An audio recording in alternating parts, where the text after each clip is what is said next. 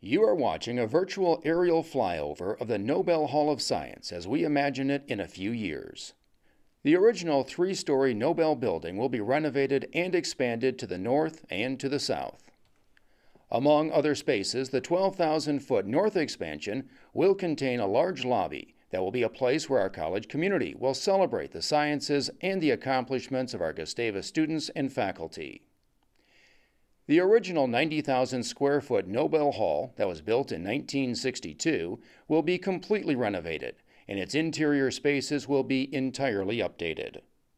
Responsive to a new generation of digital learners, learning spaces will be representative of how future students will collect, analyze, and present information. The 74,000 square foot south expansion will contain new classrooms, advanced laboratories, and faculty offices, as well as a new laboratory theater. The south expansion will be connected to the theater and dance wing of the Schaefer Fine Arts Center.